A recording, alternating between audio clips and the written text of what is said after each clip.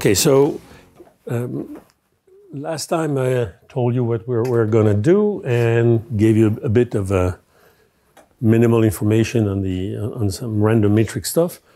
Today I will start with one example to try to understand. So remember what we have over there. Once we have a high-dimensional statistics or machine learning type problem, in the end, we're building a random function of very many variables, right? That's the important thing. It's random and a function of very many variables, and we want to minimize it, okay? And so there are different layers of understanding. As I explained, what could make the optimization thing difficult, you had two sources of difficulties. One was the topology of the landscape, right? And the second was the entropy, the intrinsic high-dimensional problem. Okay, so, but before going into one of these, let me start. So we have, let me start with one example of random function of very many variables. Okay, for the moment it would seem artificial, but you will see that in fact it's very related to the problem of tensor PCA that I mentioned last time. Okay, so before going to tensor PCA and in fact, historically for me, this is where the link has been made between what I was doing before, or still doing on statistical physics, and the problem, these questions of data science. So let's start with a very simple problem. So one interesting example, class of examples.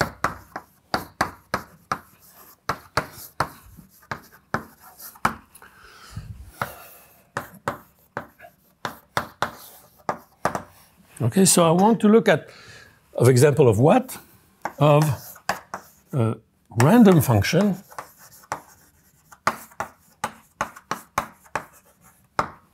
of many variables. Okay, because that's what we are studying. Okay, so this example will be the following. We are on Rn. In fact, I will restrict myself to the sphere.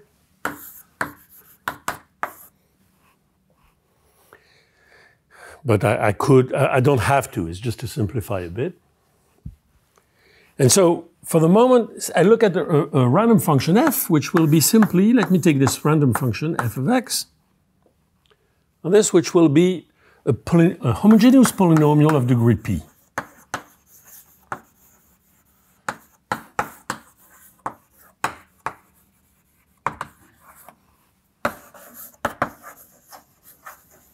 So I already mentioned that yesterday, okay?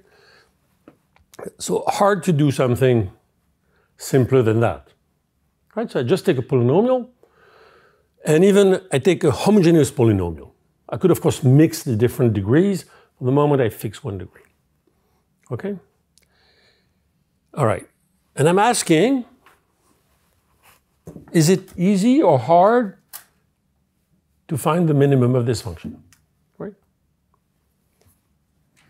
So first, so of course this function can be written something like this.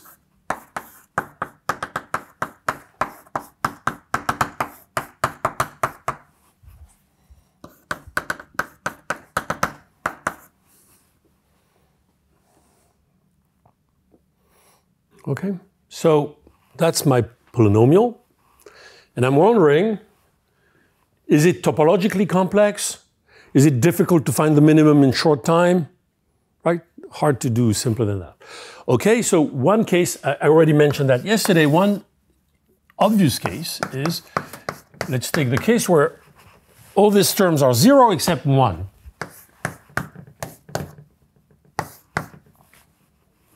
Right? Let's say, so that's one example. That's obviously not a very complicated function.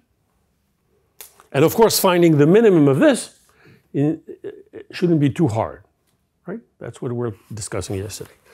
But now let's take, so this one is not a complicated function. It's a simple function. Now let me ask on the contrary, so that's the simplest it can be, right? So now let me ask the other question. The question, for people who like complicated things. So what is the worst case possible, right?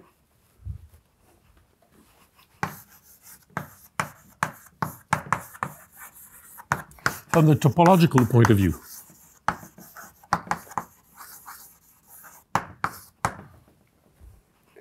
Okay, so before going there, I should describe a bit what I mean by something complicated, complex topologically, right? So of course, I take for granted that this is a public of people who are on the math side, so you all know Morse theory, right?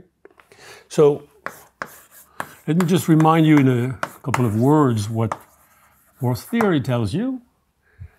Morse theory tells you, gives you constraints. So take a Morse function on, let's say, a compact manifold. That's why I took here I'm on the sphere. It's hard to do have a simpler manifold than the sphere. Right, so I'm on a compact manifold. I have a smooth function on it. And I assume that it's Morse, which means that at every critical point, the Hessian is non-degenerate. Right? So for instance, this one is not Morse. Right? But so a typical function would be like that. So what does Morse theory tell you? That for when you take a Morse function, you can bound things that describe the landscape defined by this function, the topology of this function. You can bound it by topological things on the manifold, by the Betti numbers. You know that, or should I explain a bit? Okay, so you seem to know. All right. Okay, so what would you want to understand, for instance? I give you a function, f, from my manifold. Here, this would be the sphere. The value is R, which is smooth, and Morse. So I told you what Morse means, which means the Hessian is non-degenerate at critical points. So, so how would you describe the topology defined by F? One way is to look at the, let's say, the level sets. So I will look here at the sub-level sets, let's say. So the place where the function is less than u. Remember, we're talking about minimizing a function, so that's interesting. Okay, so, and you may want to understand the topology of these things, right? So, for instance, you may want to understand the Euler characteristic of this. Right, so you see why. This function is more complex than this function, right? Obviously. If you take a level set, here you see that the topology will be interesting, right? Because you would have different connected components and this type of thing. If you don't know what the Euler characteristic is, let me forget all topology and do something simple. For instance, you may want to understand the number of critical points.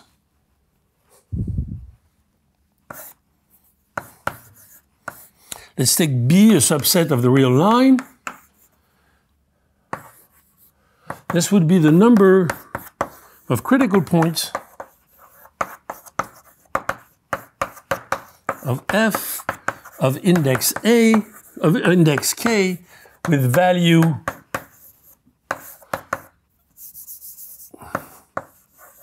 less than, I'm sorry, with value in B.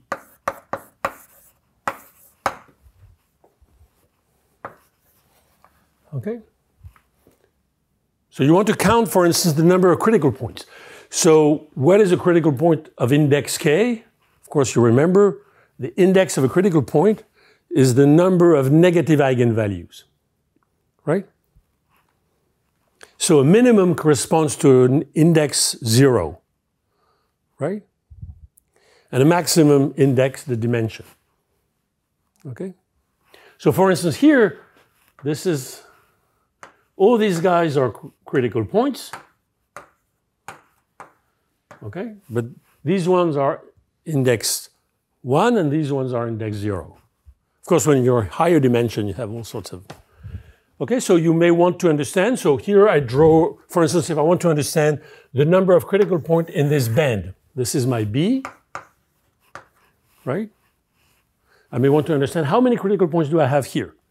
So here you see I have 1, 2, 3, right? Okay, so these are natural things to describe the complexity of the function. And Morse theory gives you a bound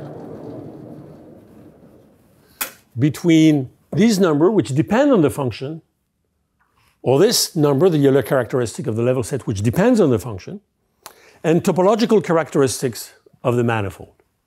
Okay? So here, since I chose a completely trivial manifold, the sphere, topologically there's nothing complicated, and the Morse inequalities give you essentially nothing, right? So a function can be very simple on a sphere. It doesn't have to be complicated because the manifold is complicated. Nevertheless, you could ask yourself, so let me take this criterion. What is the maximum possible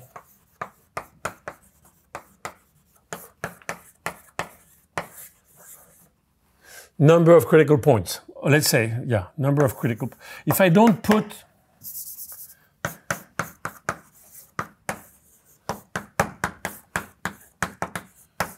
number of critical points on the manifold here, which is my sphere,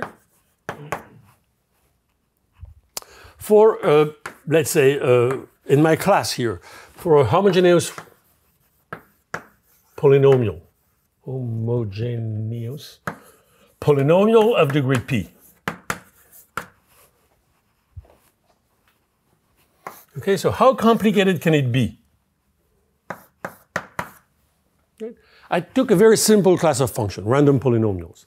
I mean, not random, polynomials. And I'm asking, of course it can be very simple, but I'm asking how complicated can it be? So that's a question not for me, but it's done. You know, there are, the nice thing in mathematics that we're all crazy, and there's always somebody doing exactly what you want somewhere. So this has been done by somebody I don't know, Kozasov, I'm sorry. And it's not that long ago.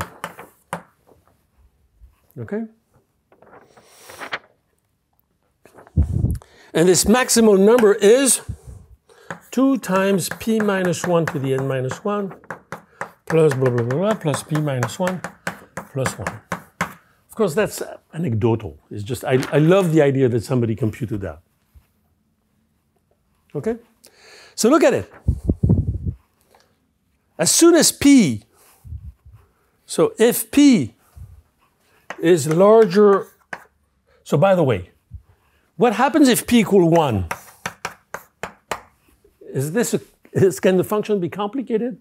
You take a homogeneous polynomial of degree 1, right? Nothing happens, right? Let's say it's x1. So you have 2 critical points, the minimum, the maximum, the south pole, the north pole, and that's it. So here the number of critical points is, the phenomenon is, the landscape is trivial. But what if p is 2? If p is 2, you have a quadratic form, right, on the sphere. So of course you can diagonalize it, and you can write this sum of lambda I ui square, right? Once you've changed the basis. So how many critical points do you have for that? 2n.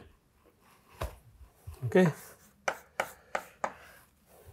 Right? Because you have n direction. In each direction you have 2 critical points. So these 2 things are not very fascinating. But now if p is larger than 3, this tells you that for the worst polynomial, the number of critical points is exponential in n. Right? So the number is exponential in n. because it's like 2 times p minus 1 to the n minus 1. Right? So the complexity, if you take the 1 over n log of the number of critical points,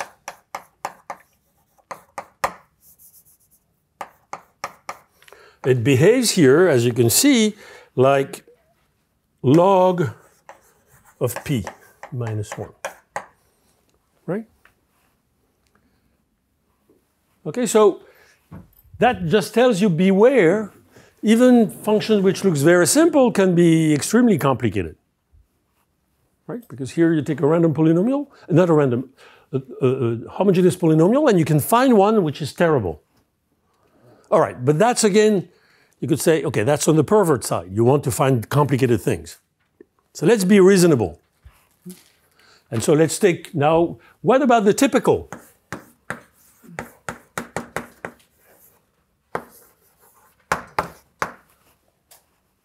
Now, that's not worst case.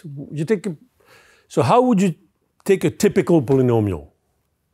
In many ways, but for a probabilist, it's easy. Take it at random.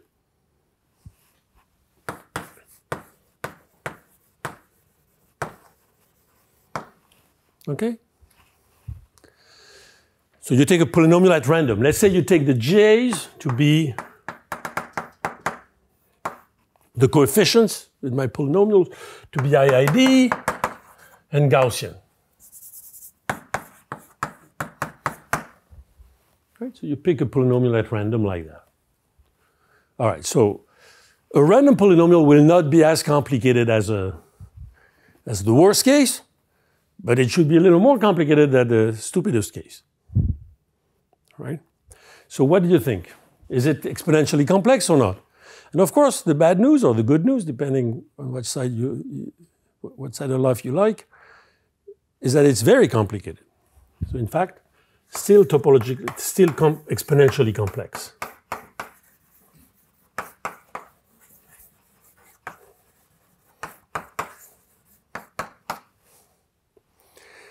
So this is a line of work that starts with something like 12 years ago in joint work with Tuka Aufinger and Jerzy Czerny and myself, and then continues along, and then continues for a long while. But let me tell you, for instance, what the complexity is. So here, the complexity is the anneal complexity. Typically, if you take the log of the expected number of critical points, here I'm taking the total complexity. This converges in here to the number 1/2 of this complexity.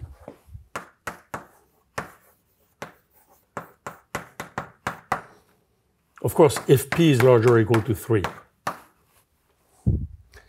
Okay, so interestingly, the random case is half as complex as the worst case. But this is the important thing. You take a random polynomial of degree p, and it's terribly complex. And you can say much more. So let me tell you what you can say in more detail. So first, so the result is that, in fact, you can compute this.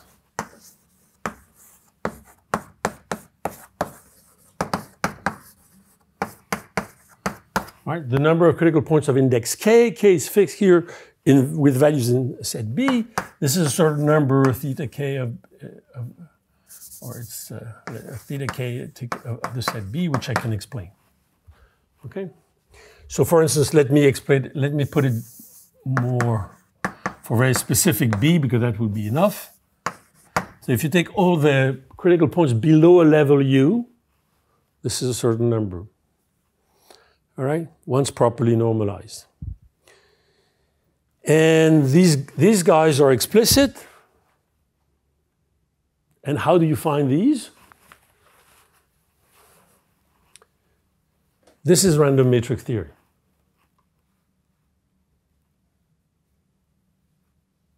Okay?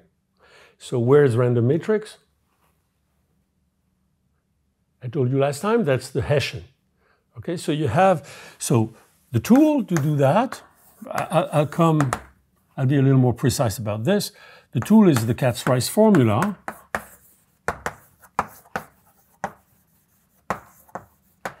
Which gives a link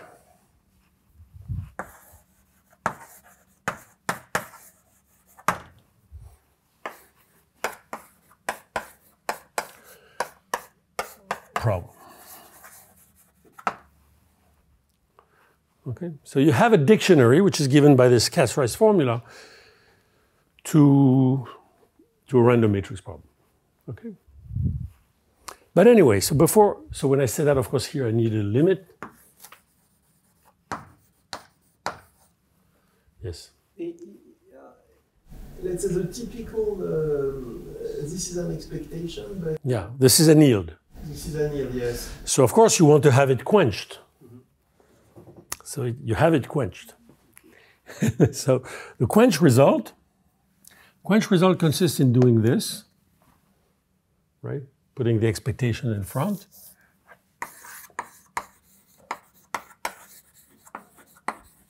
So this is called the annealed complexity.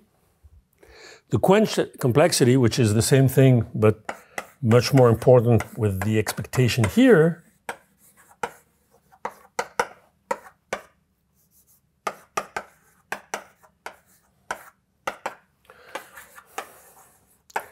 so this is true. This is true when U is small enough.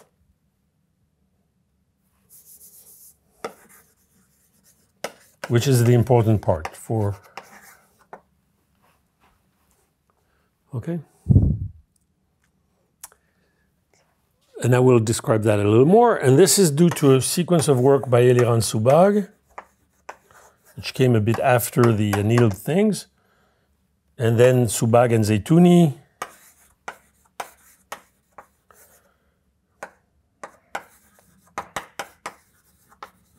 And others.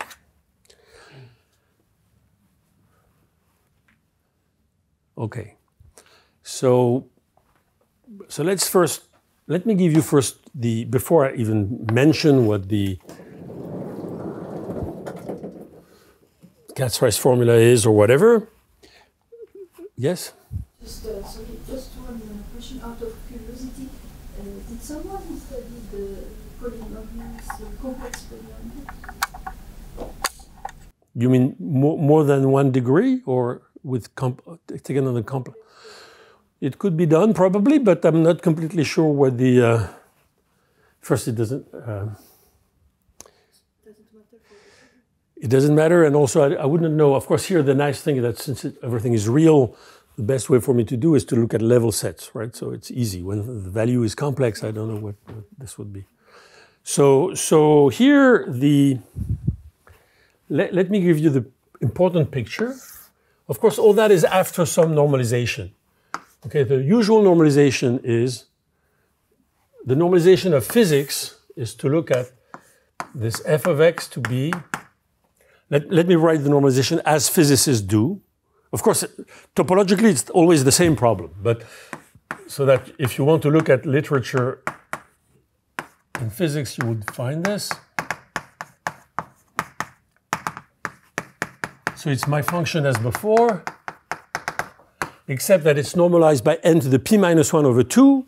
And x here, instead of being in the sphere, physicists like to take the sphere of radius square root n. Okay? Which of course makes no difference in any way. So why square root n, by the way?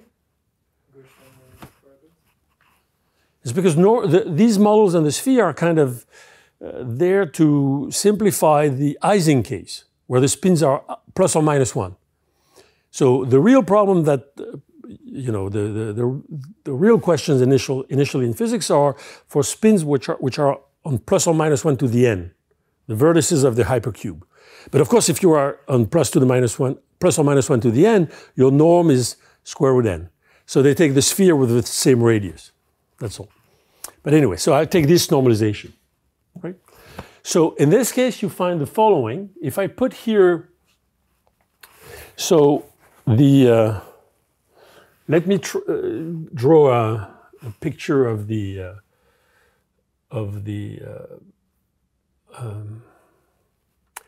complexity theta 0, the one for the minima, right? Theta 0, remember, it's about minima. You have a value which is, so let me put u here, something like this, that's theta 0. So here you have a level, so this u is the energy, so I look here at the number of critical points. The energy is normalized by n here. So here you have a number which is negative, which we call negative E0, and that's the picture. So what does that mean? That means that below, so if I draw the picture now like this, if I put the energy like that, so here I have the energy 0. Of course, for this thing, the mean value of this function is 0, right? So that's the typical value. The fluctuation, if you compute, because of this crazy normalization, the fluctuations are typically of order square root n. So the typical values are in a window here of size square root n. So here I cut the axis. And then the minimum will be, the low values are in scale n. So it's this E0 normalized by n.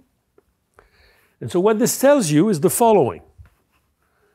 Below this value, negative E0 normalized by n, the complexity is negative, right? Which means that you have no, for obvious reason, by Markov inequality, you have no critical points. Right? So below this, no critical points. Right? Above this, exponentially many. Okay? That's what this tells you. Okay? So it's a natural guess to think that this would be the value of the ground state. Right? The minimum should be at this value, and it is. Okay? So above this, okay. Now I could look at the... Sorry, what's your energy here? That's F. Yeah, I will say what that is later. That's called a spin glass. Okay? So this is the picture. But for a mathematician, it's just a polynomial. That's what it is. But just picked randomly. Okay? And depending on the values of f, you would expect... No, my f is fixed. I mean, it's taken randomly with these j's. And you have exponentially many local minima above this level. Ah, okay, these are the levels for f, yeah. Okay. U is there. I'm sorry. Ah, okay, I understand. U. Properly normalized. Okay, that's U. Okay, sorry. So the typical value of the energy is 0. The fluctuations are square root n with this normalization. The extreme value is scale n. And so this will be the minimum. This is the ground state. Okay? But as soon as you're a little bit above it, you have exponentially many critical points. Okay? Now, let's look at theta 1, exponentially many minima. Theta 1 will have a shape of this form. So, and by the way, this at some point it saturates at a certain value. Then theta 1 will have something of that form.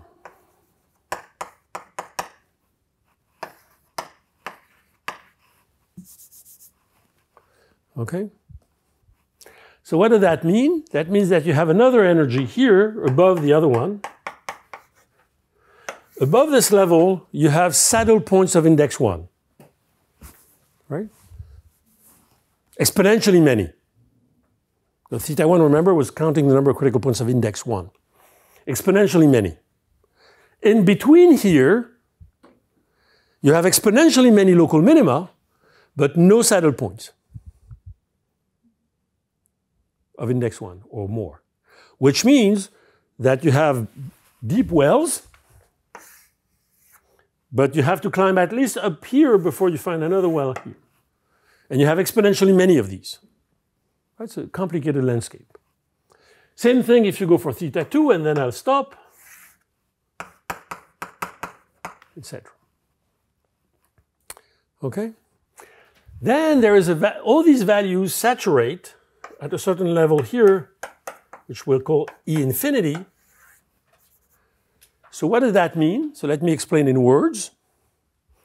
Because remember, my k was fixed over there. So here, in this regime here, have exponentially many critical points of finite index, right? 0, like minima, index 1, index 2, index 3, and they stop here. Above this, you don't have critical points of finite index, okay?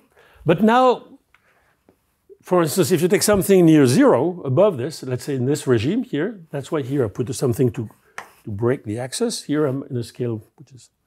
Here you would find a lot more critical points. Critical points of extensive index, when k is, let's say, a fraction of n. So typically when you are at a typical level of this crazy function, which doesn't look like a crazy function, it's just a polynomial. When you are at a typical level, you have exponentially many critical points, which are of extensive index, which means that they have, let's say, a quarter of their directions going down and a quarter of their directions going up, and 3/4 going up. Okay? So that's the kind of typical critical points you have at the typical value, but when you go deep in the landscape, you find these local minima and all that, and you find exponentially many of them. Right? So this stupid function is crazy. Okay? All right, so how do you do that? How do you prove this type of things? It's a very, very long story, many, many pages. I will just tell you the strategy, okay? The strategy is, because of course that's the,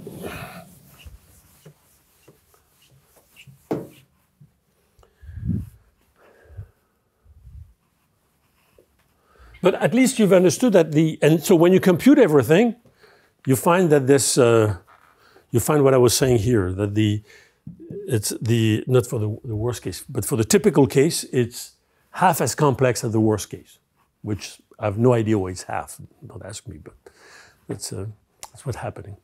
So, but again, think of it. You have your sphere. Of course, you cannot draw a sphere in a very large dimension, even in your brain.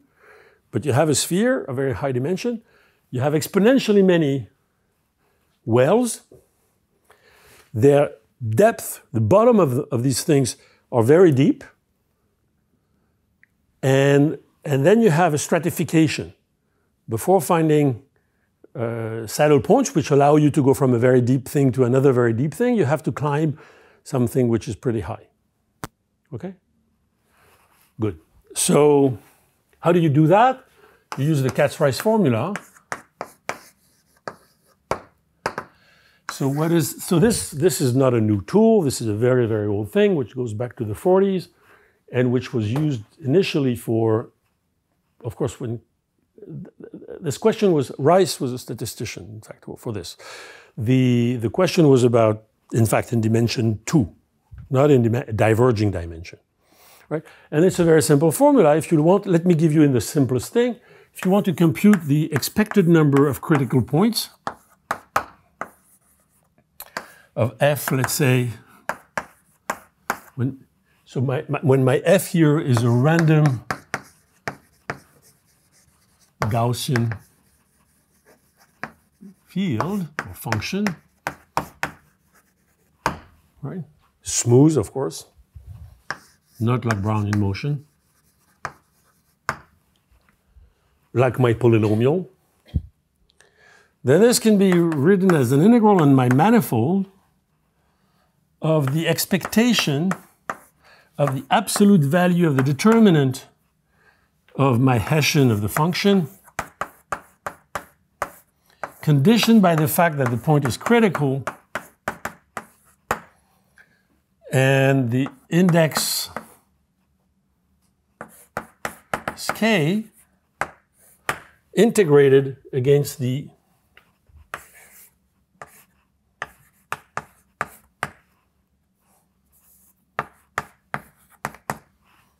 where phi is the density of f of x grad f of x. Okay, so f is a Gaussian thing. Smooth f grad f is a Gaussian vector, right? So this is a Gaussian thing, which is easy to compute.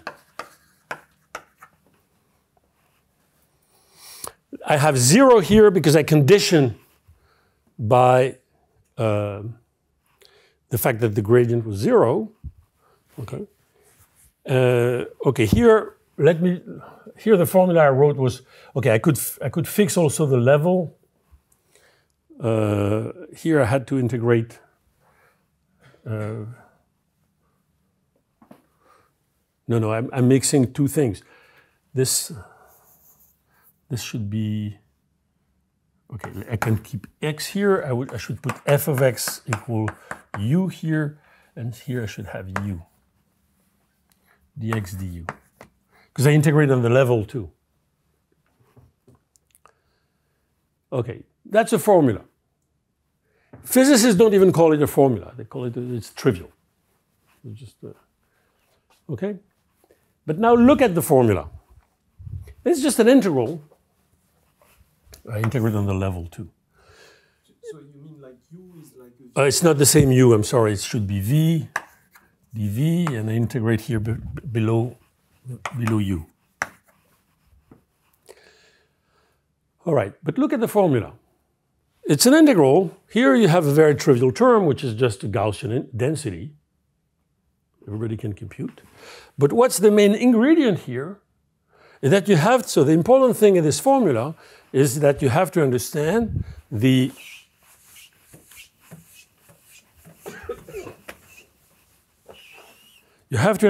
law, what rules this formula is the law of the gradient conditioned by the fact that the point is critical, and maybe by the value. Right? That's what you need.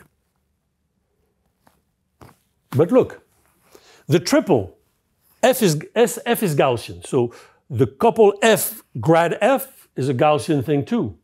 The triple f grad f Hessian of f is also a Gaussian thing. Right? So this conditioning is not too hard to do. When you are in the Gaussian world, conditioning is just linear algebra. So you can compute this law when things is Gaussian, right? But what is this? When the dimension is large, this is a random matrix.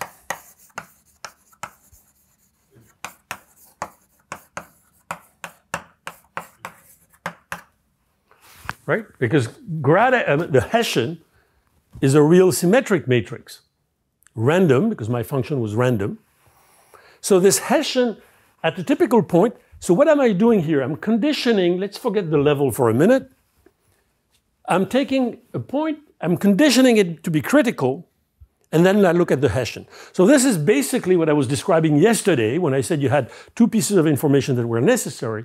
Here, you take a point at random on your manifold, you condition it to be critical, and you look at how the Hessian looks like. This is obviously a real symmetric matrix. It has a real spectrum. The question is, what is that? Can we understand this? Right? And what is the question here? You have to understand, here, in order to do that, you have to understand a random, the absolute value of a random determinant. Right? This is what we have here. Okay, this is a random matrix. This is its determinant and the absolute value. The absolute value is a pain in the neck, right? Technically, but let's forget that. Okay? That's what you want to understand. So for that, random matrix is nice. Why? Because, and you see that's a very simple question. Imagine, I'm looking at this, the product of the lambda I. If these are the eigenvalue of my random matrix, looking at the absolute value, right? So this is, of course, exponential n, 1 over n, log of a function of the empirical measure. Right? The empirical measure here is 1 over n, sum of Dirac masses at lambda I. Right? And the function psi of mu here is just the integral of log of absolute value of lambda d mu of lambda.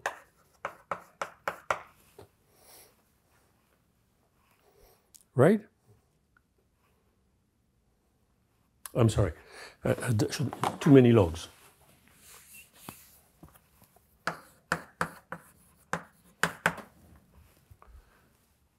Okay, because if I take, okay, this thing, this is, of course, product of absolute value, which is exponential sum of the log. And then what I do is just put an n and a 1 over n. Okay? So now, if you know that this mu n converges to some mu infinity, so that's typically a random matrix theory question. If you have this, plus fast concentration, right? So if you know that this thing converges to something and that it concentrates fast, then probably you could prove that 1 over n log of this thing will converge, right? You have this n here, will converge to this thing, right? So with that should be enough. Okay, I'm cheating terribly. There are hundreds of pages below the surface here. Because of course, first, this function is not good. Right? When lambda is close to 0 or when lambda is large, this is singular. And second, you really need the concentration. Let's forget all these technical sides, but why in hell would we know that? Why would this Hessian of a critical point converge to something? Right? So in general, we don't know that. But here, why would it be true?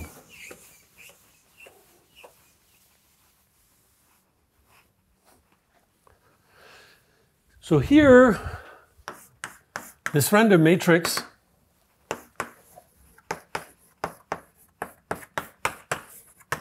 is simple. Why?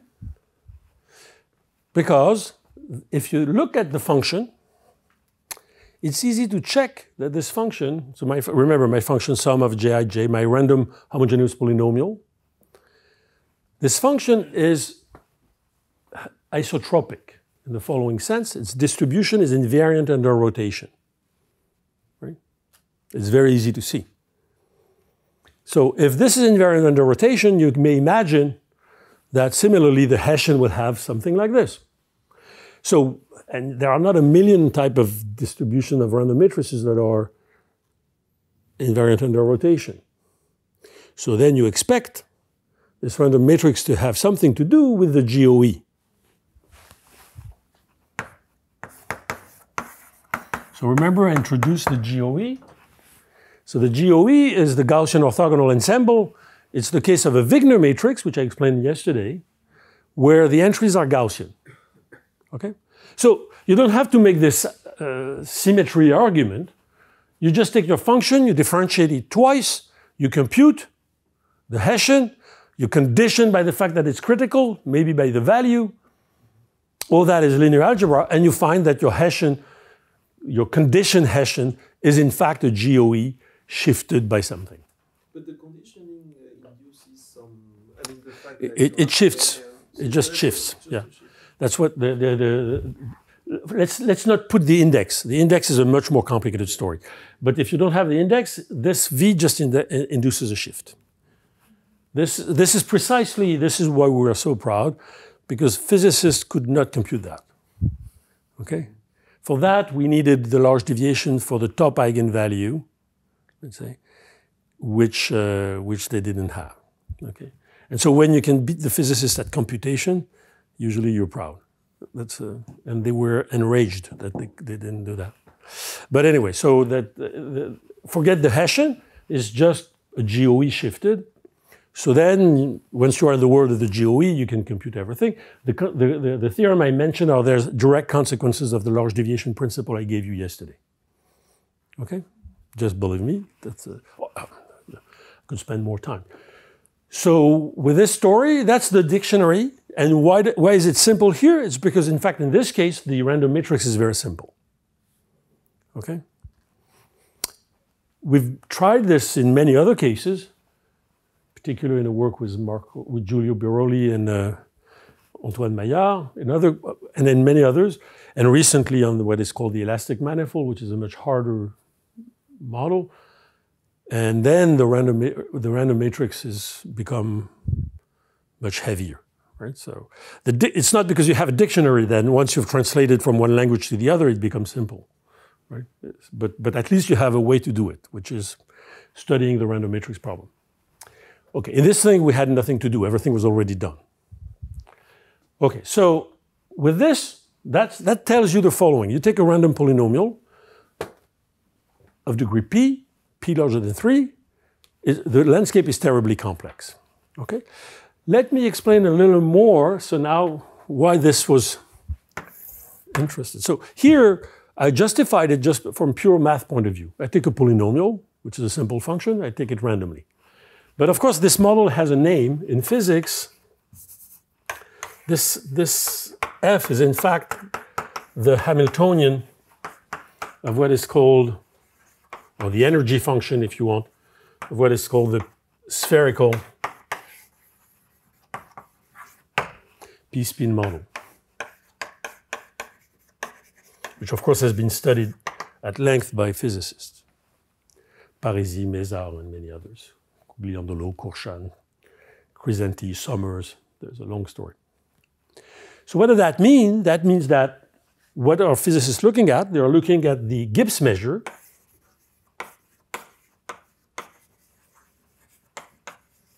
They are not directly interested in the complexity. They're interested in the equilibrium measure, which is mu beta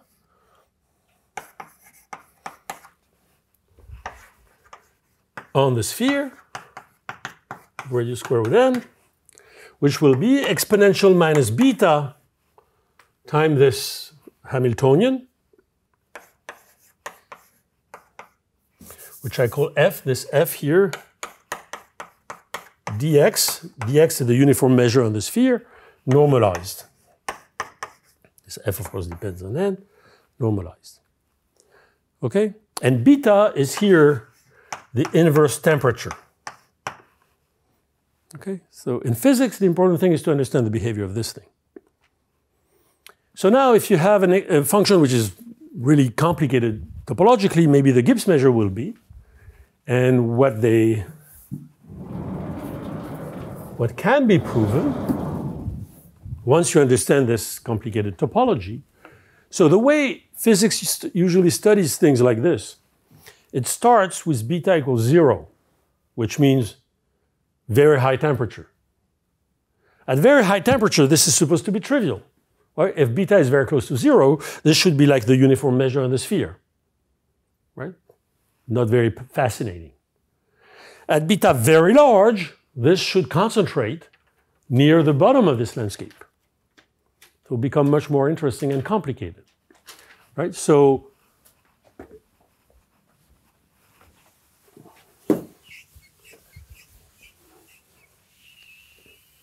what you do when you study this thing in physics, the first thing you do is compute the free energy. The first thing you have to understand is the free energy, which is, so I should mention that I'm doing that because of a lunch conversation. So I'm pointing here. So the free energy is, you look at 1 over n log of the partition function, Zn, right, which is simply the integral of this thing. And you want, let's say you take the expectation, you want to quench thing, and you want to understand the limit of that.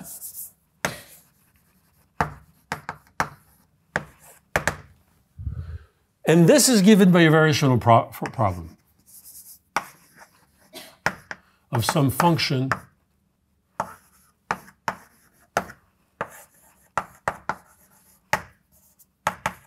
so this is called the Parisi formula.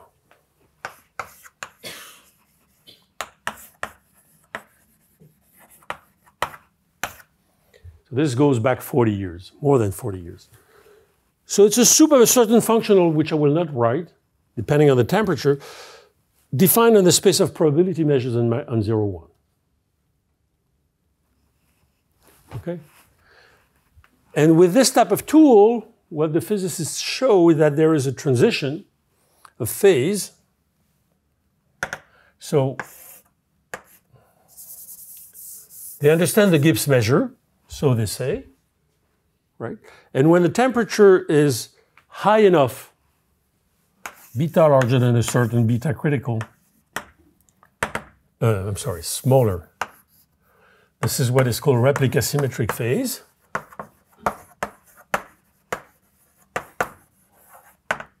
Where this mu is in fact, the optimal mu is a Dirac mass at 0.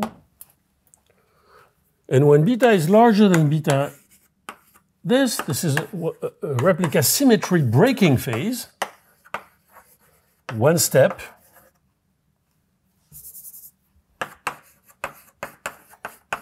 And this mu optimal is a combination of two Dirac masses. Okay. All right, that's the story about the physics. And this, with this picture, the topological picture, we can understand much more.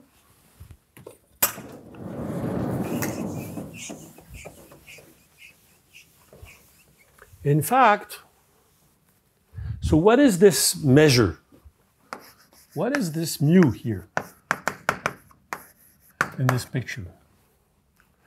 This is supposed to be what the physicists call the order parameter.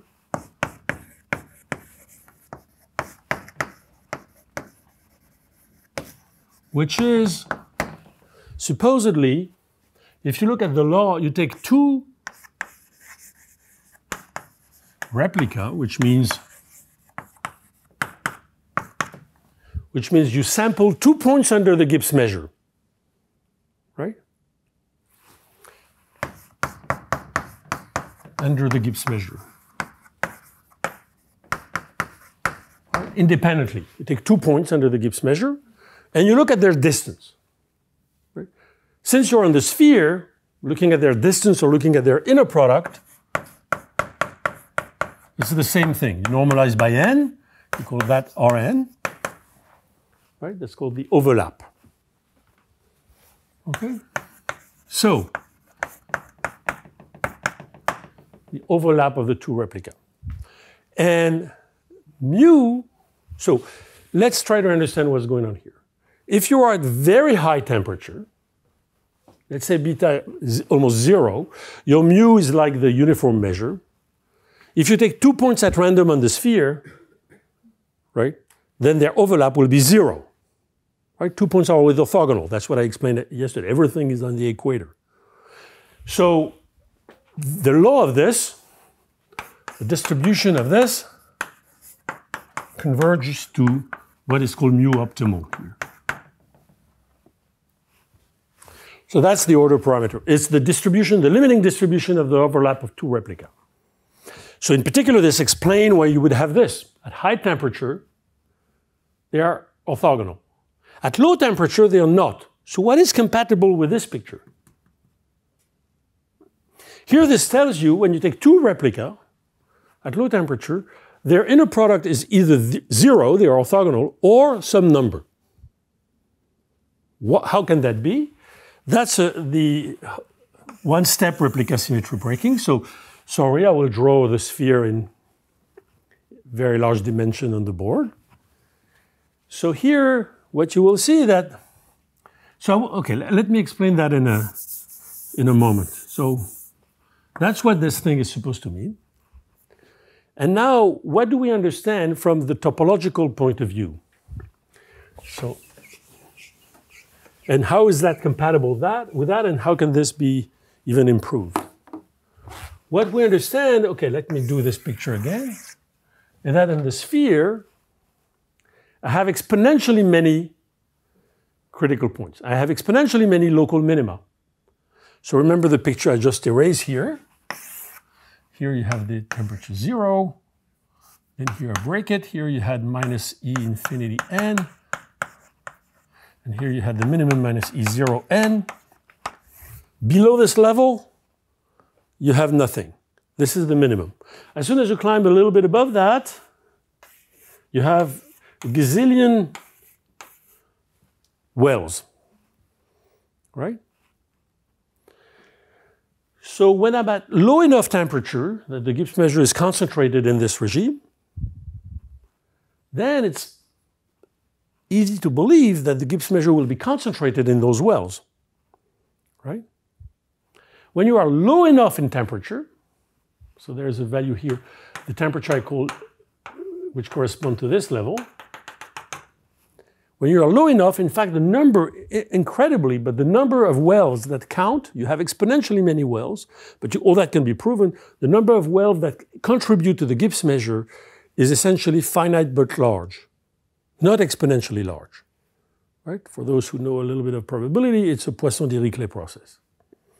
So here it means, here's the picture, at very low temperature, you have wells, which of course, okay, I cannot draw in 3D, but okay, something like this, right?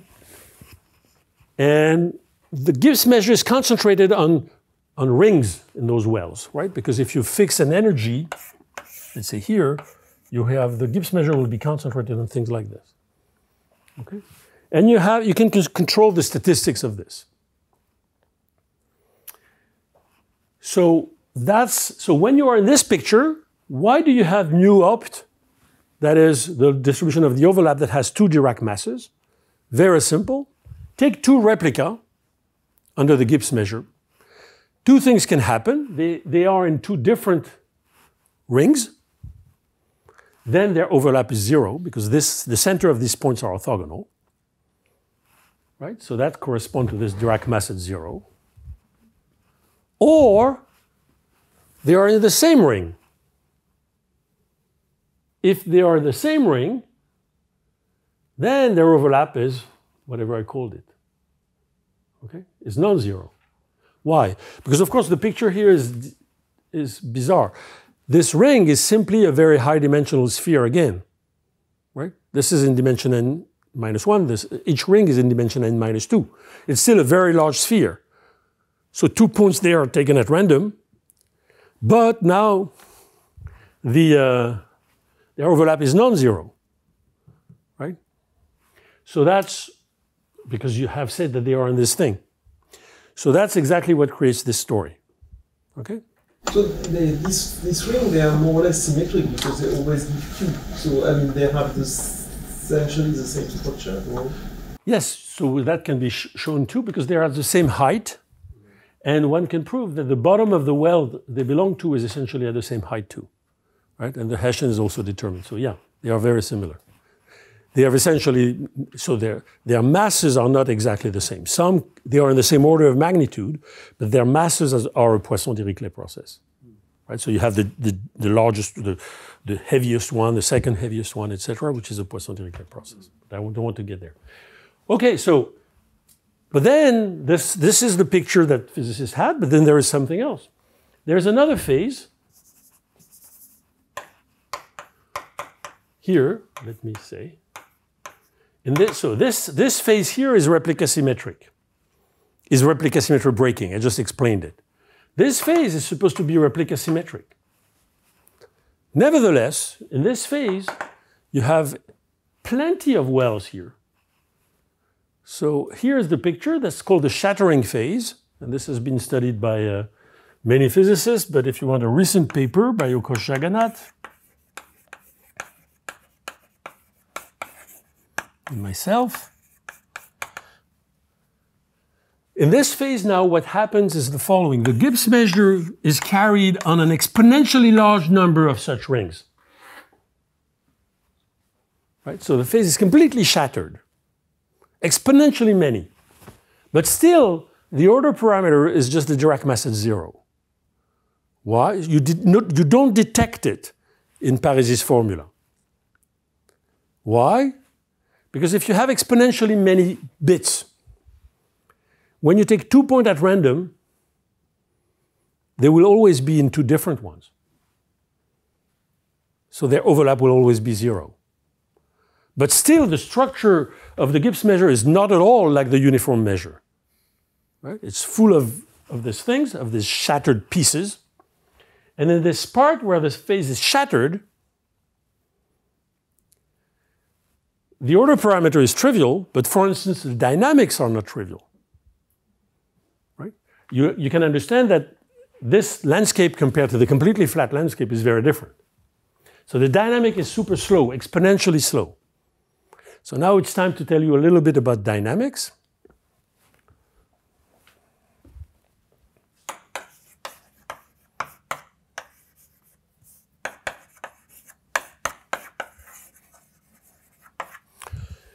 So because that's what we want to do in the end. What is dynamics here?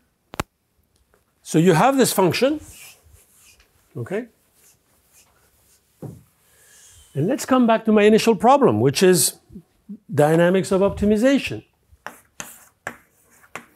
So, okay, you understand that there is here, so this is the place where the phase is statically trivial, but in fact, I mean, static for the Parisi formula trivial, but not completely trivial because of this shattering. For those who know the random energy model, this phase, of course, exists there too. So dynamics, we could study the gradient descent, the gradient flow for this. But of course, if you're in physics, you don't study gradient flow first. And even less, in fact, you can also study stochastic gradient descent, but it would make no sense in physics. So you take the Langevin dynamics. So what is Langevin dynamics? You just follow the gradient. On the sphere, essentially, you do this.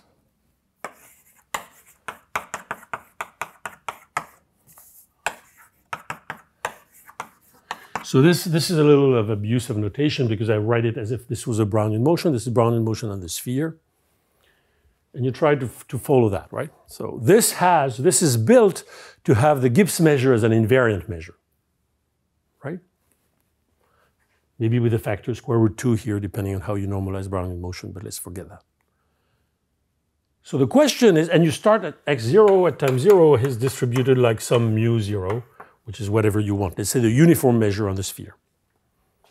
Sorry, I'm thinking again about that. So you don't have full replication No. when it's continuous? No, when it's the p-spin pure, you don't have full.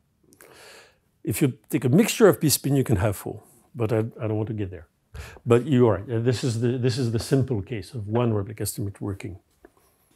Yeah, so what Thierry is alluding to is you could imagine models where the mu opt now, instead of having 2 atoms, would have 3 atoms. That would be called 2-step replica symmetry breaking. Or it could have an infinite number of atoms and even a continuous part. This is called full replica symmetry breaking. Here, this does not happen. But if you want it to happen, you don't have to go very far. You take a polynomial of degree 3, a random one, and a random polynomial of degree 16. You mix them properly, and then there is a region of parameters where it's full. So it's not crazy, right? So the question about dynamics, so the law of xt, of course, converges to the Gibbs measure. Okay, that's what Langevin dynamics does for you. So you could ask, is it fast or not? Right? So you could look, for instance, at the mixing time. So the question is how fast?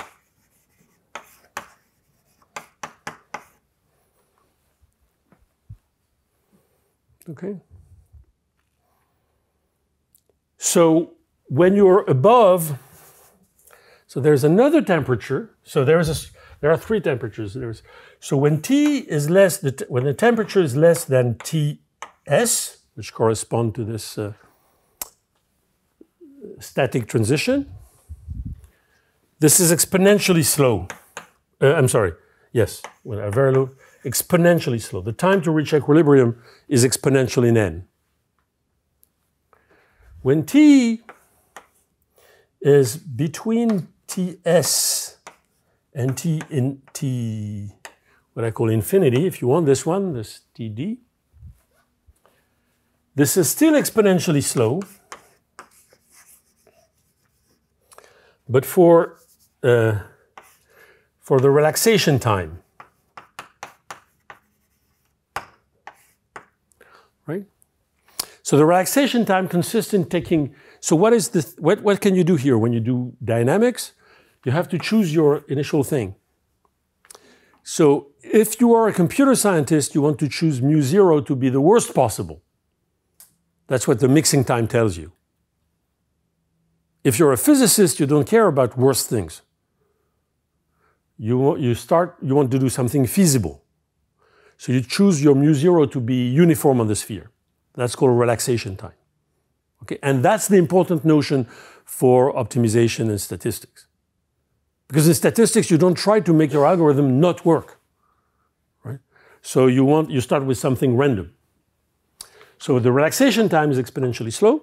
And then there's another temperature, which is called, so this T infinity is very often called T, like dynamical, the S was for static. And then there is a conjecture, there's another temperature, which is higher than T dynamical. BBM is for Barra, Burioni, and Mézard. And above this, so the mixing time, I'm sorry, less than that, the mixing time is exponentially slow. And above that, it's exponentially fast. It's finite. Okay, so there is a temperature above which, wherever you start, you converge fast. Below which, you converge slow if you start from a bad part. Then there is this other temperature between here and there. The relaxation time is fast, but the mixing time could be long. And below that, the relaxation time is slow. So why is it that you have this, let's say the second temperature?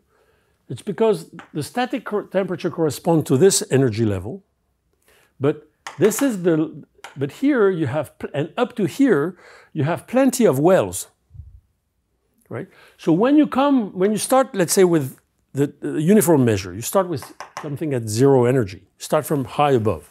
And you come down. Here you will encounter, very close to here, you will encounter wells that will block you. Right? So that's the level where your relaxation time is terrible. The BBM story is even worse. You have very unlikely wells which start here and come very high. And if you are unlucky enough to start in one of those terrible things, then you will also not converge, okay, to the equilibrium measure, which is lower. Anyway, so that's the story. The important thing is that all that is a very long story, but that the convergence to equilibrium is exponentially slow. And you have many more things to say, like the system ages. A long story, how does it move from one bit of the Gibbs measure to another one, etc. That's the story about this polynomial. So you see, just a simple function can make life difficult. And of course, this function is, as I said, a very simple example of a spin glass. All right. So here I illustrated how random matrix computes something on the static. I didn't tell you anything about the dynamics, but how you do it. But let's forget that for a moment. And now let's take our breath and say, why do we care? How is that related to the question I've asked? Okay? So, link with high dimensional statistics.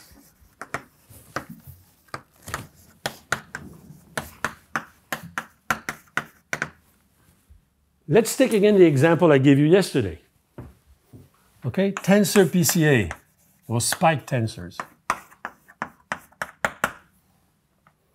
Okay, so that's a statistics problem, nothing to do with physics. Okay, remember, I had a vector u, unknown on the sphere, which I want to understand, or estimate, detect, estimate, and I have access to it through a collection of data, which is this thing to the power p plus. So here I have a sample of size m, and maybe let me put lambda here. Lambda is a number, which is the signal to noise ratio. Right? The larger the lambda, the more signal you have. And these guys are noise, which is simply IID, Gaussian, standard Gaussian tensors, P tensors, right? So that's a P tensor in dimension n, right? So let's say P equals 3, what is a P tensor? In dimension n, it's just a cube of numbers of size n, right? If P equals 2, it's a matrix of numbers. If P equals 3, it's a cube of numbers, right? And each of, I take the simplest possible structure of the noise, I take all of them to be Gaussian standard. Okay? Remember, that's the problem. So now the question is, you have 3 levels of question. This is the sample, this is my data. My task is estimate U. Right? Understand U. Of course, you imagine that the largest lambda is, the largest m is, the easiest it would be. Okay?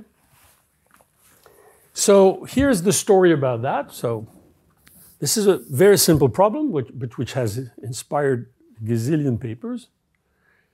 So, because in fact, of what you'll see, because it connects to things that we can understand. So first, you have 3 thresholds.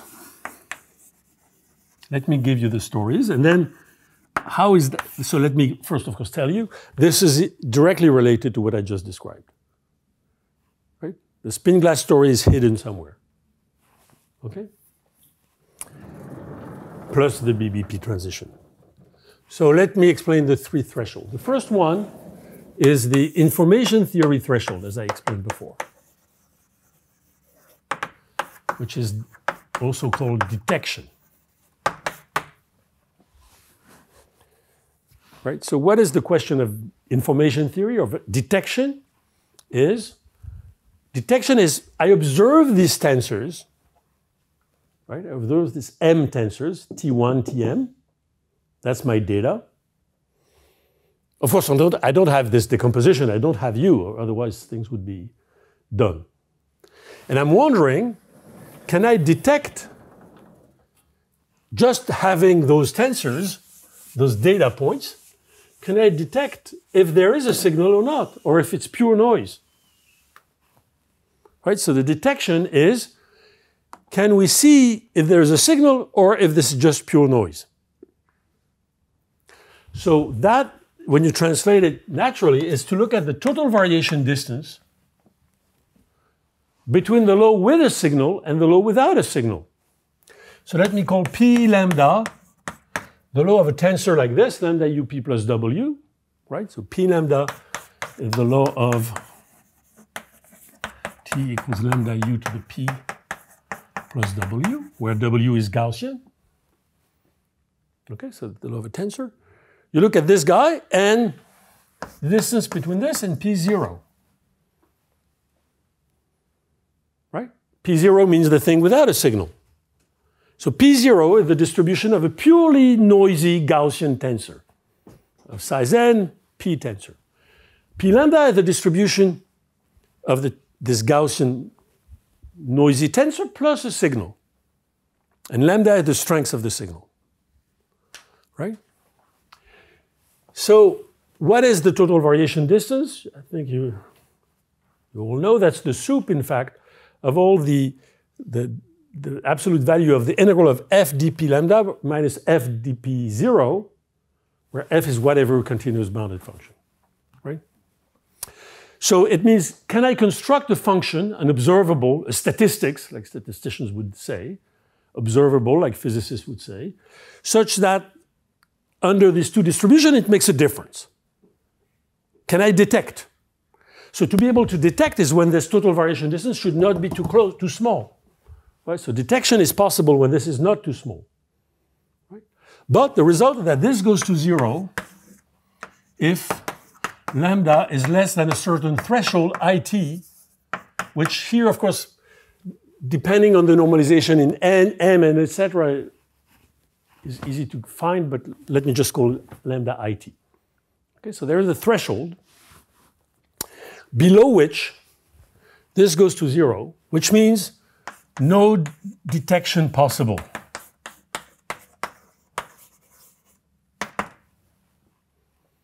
Right? So if the signal is too small, you just can't detect. There is no difference between your thing with signal and pure noise. Right? And if lambda is larger than the threshold, it's a little more, there is a little gap between the two, which is a tiny log, but let's forget that. If lambda is larger than this thing, then you can detect. Because which means that this total variation distance doesn't go to 0. So there is an observable, there is a statistic, there is something you can do.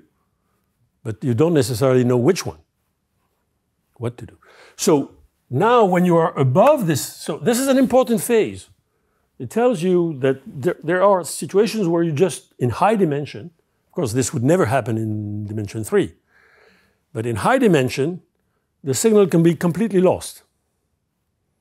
You can't even detect, right? It's not that your algorithm doesn't work. There is no algorithm, there is no statistical procedure, there is nothing to do, just go back home. Okay? Of course, what is to do? A statistician always knows what to do.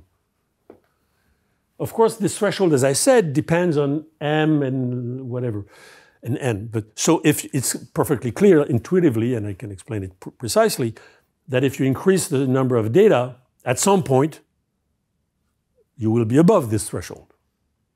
Right? So if you increase m, if you observe your system more, if you learn more, then of course at some point you'll be able to detect. How does it depend on p? It also depends on p, yeah. I forgot, don't ask me. But it's an explicit formula. There is a square root of p log p somewhere, whatever. If you want to know all that, of course, the best way is to go back to old papers by Andrea Montanari and Richard. And there's a long, long literature. This was in 2014. And then many, many papers. And I would also quote the paper by Afonso Bandera and his collaborators.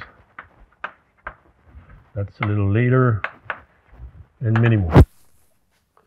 Okay? Now, assume that you are in a situation where you can learn. So if you are above this threshold, so now you can try something.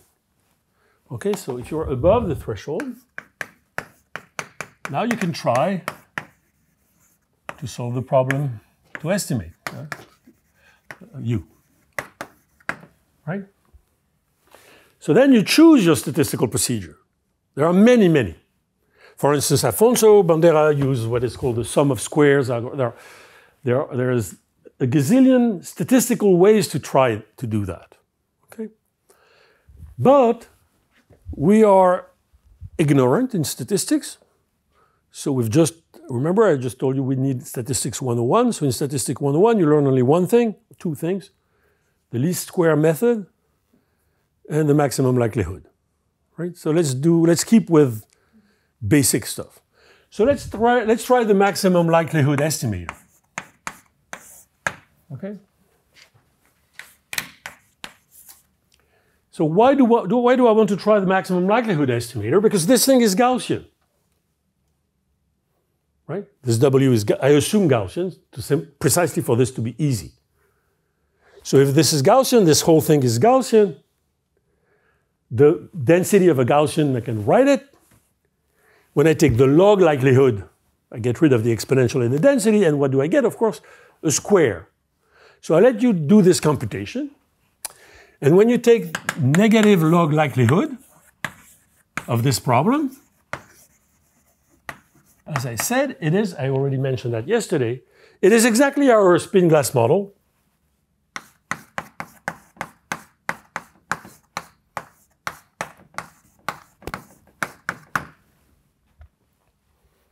Where this is exactly our spin glass model.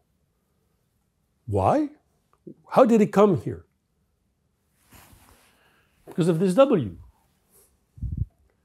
This is a P tensor, so this is W, I1, I2, IP.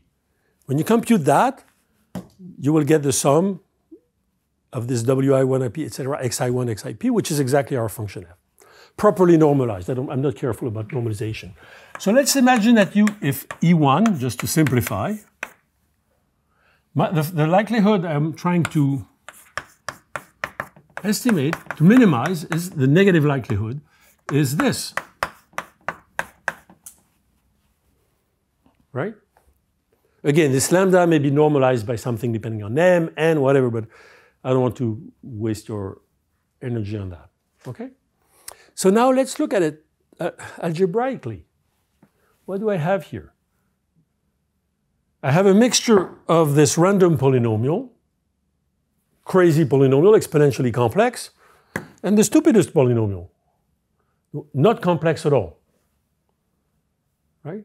So not hard to imagine that depending on lambda, when lambda is very close to 0, the mess created by this guy wins. When lambda is large enough, maybe this one can do something. Right? So you have another threshold, the threshold MLE. When lambda is larger than this, and I don't tell you how it scales with m and etc., then what happens here is that the estimator, so it's not necessarily that you obtain by the MLE, is better than random.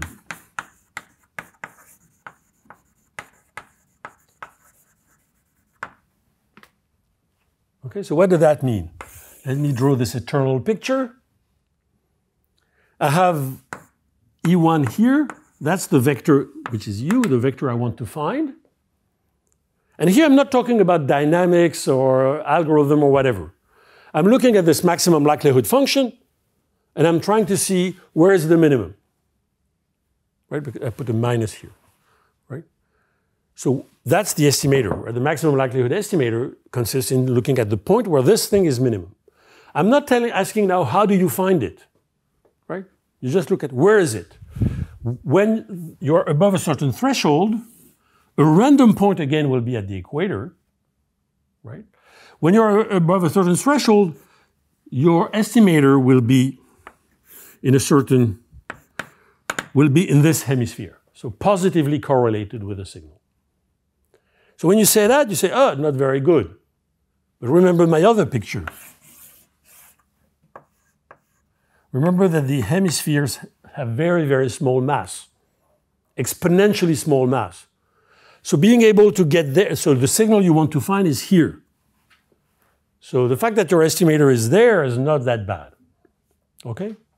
And then, of course, if you let the lambda go to infinity, the maximum likelihood estimator will converge to the truth.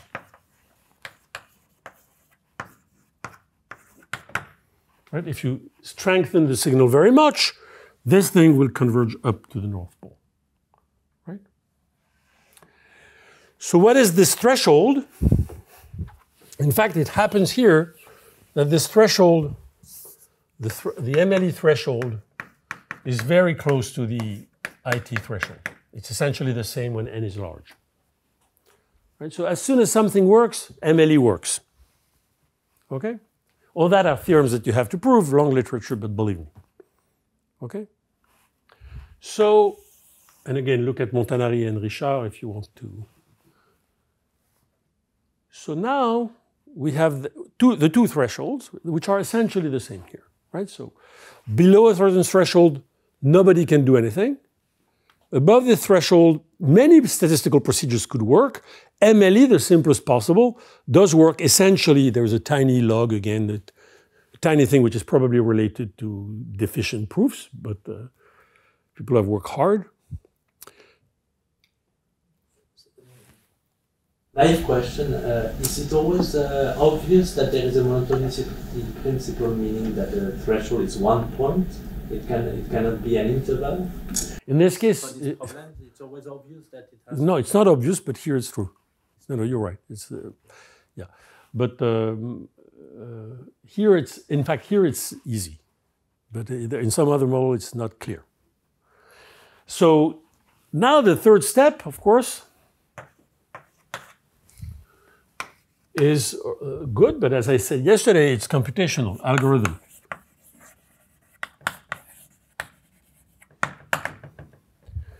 So what was the question here? We have, so before I go there, let me explain something about this story. Remember, if you don't have a signal, the function is incredibly complex, right? Exponentially complex. All sorts of wells, terrible. But here, if you have a signal, but if you're very close to the equator, if you're at the equator, right? At the equator, again, you're on a sphere of dimension essentially n-2, right? Instead of n-1. So it's still a very high dimensional sphere, this equator. This is what I drew in this picture. On the equator, the signal term, this term, is 0. Right? So on the equator, the system is exactly the spin glass we had before. So on the equator, or near the equator, the system is extremely complex. That's why I drew the picture like this. Right? The equator is full of holes and mess. So remember now, so algorithm, of course you could do Langevin, but that would be crazy. You could do, again, gradient flow. Okay, and I will talk about SGD. Okay, because that's what but I could also talk about Langevin. So with the Langevin dynamics, we understood that if you stay stuck at the equator, the Langevin dynamics is essentially what I described before. Because your spin glass, here the signal term is not there, it's essentially a spin glass. So if you don't move away, so you start at random, right? Relaxation time, that's what I'm talking about. In statistics, you don't know where to start. Of course, there are people studying what is called hot start. What is a hot start? You start hot. That is, you start already in the hemisphere. But that's crazy. Of course, I did publish things on hot start, but it's crazy. Because it means here you already know, you start from one of those tiny places, right? The measure, so it's very hard to have a hot start, okay? If you have a hot start, then things will be simple. But if you have a random start, you start here. So what is the term? Let's look at the gradient of this. Right? The gradient of this will be the gradient of this mess.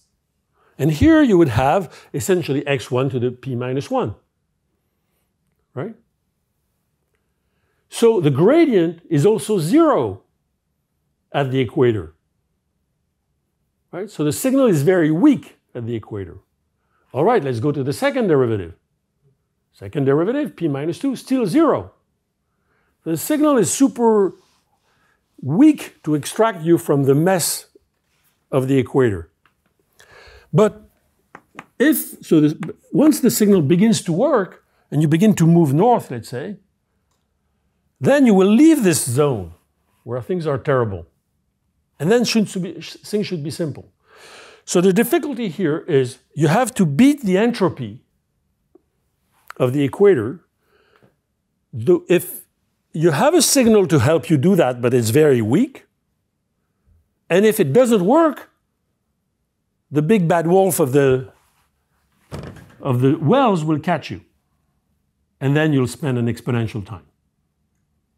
Okay? So that's the story.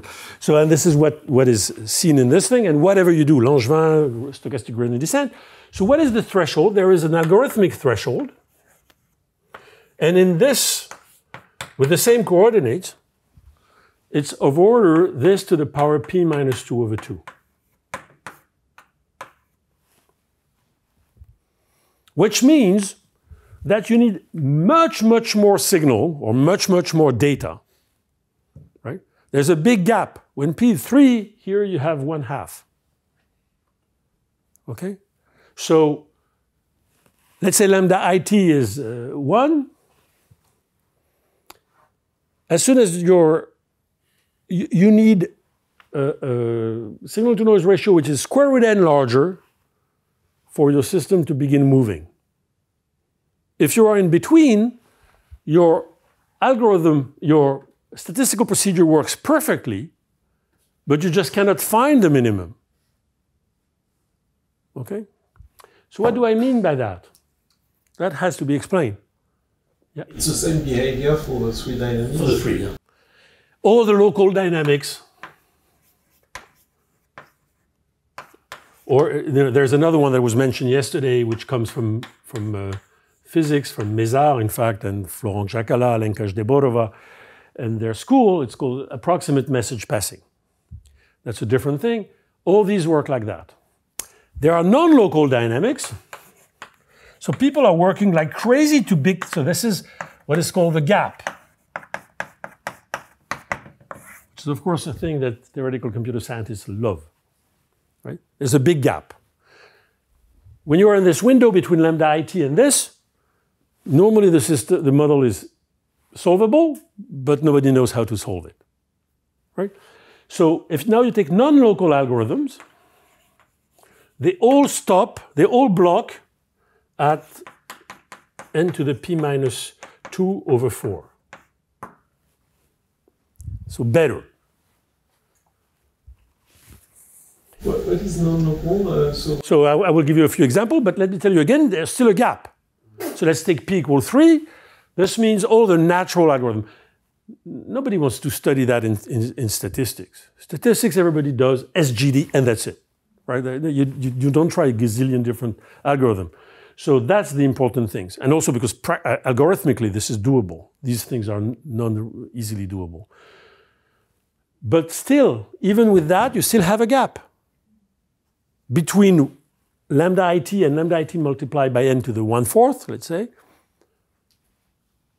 Nobody knows how to make this work.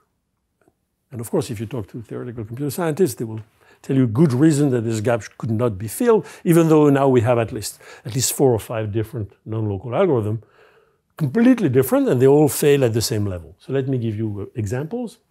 So the problem is in practice in the algorithm we need more noise that we should put theoretically. No, we don't really know what the reason is for that. In fact, really, we don't. It's a mystery. Get out of the bad. No. First, the reason for that is not the bad things. It's the entropy. The reason for this gap is. Yeah. Again, think like this. The complexity comes for refutations. That is, if you don't have enough signal-to-noise ratio, you will spend too much time because of entropy. You will spend too much time here, and the big bad wolf will eat you. But otherwise, when it works, when you have enough signal-to-noise ratio, you escape this, and then you don't see any complexity. Okay? So the real problem is entropy, in fact, plus complexity to bug you down. But here, it's not local. You don't have a trajectory of a gradient or anything like this. So let me give you examples. You have the sum of squares method, if you know what that is, SOS4. That's what Afonso Bandeira did. There's a method which is called a replicated dynamics. Okay, you use many many dynamics at the same time, and they talk to each other. So one would tell the other, I begin to see a well here, don't come here, this type of thing. Super complicated, certainly not something you want to do practically. There's another result. So there's a very simple result, which is unfolding. So this was proposed by Andrea, tensor unfolding by Andrea and Richard a long time ago, and this was done recently by Jiaoyang Huang, and myself. So let me explain what that is, and you'll see that's not at all a dynamical algorithm.